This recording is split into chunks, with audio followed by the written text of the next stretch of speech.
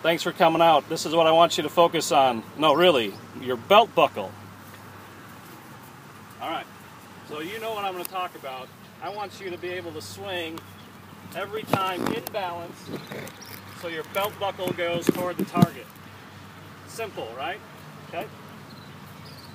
In putting, see it go in before you hit it each and every time, and if you can start seeing things in real time, in real speed, I think your putting and your touch is going to improve a lot. And then I want you to really focus on the entry point of the hole, not necessarily the line, but the entry point in the hole.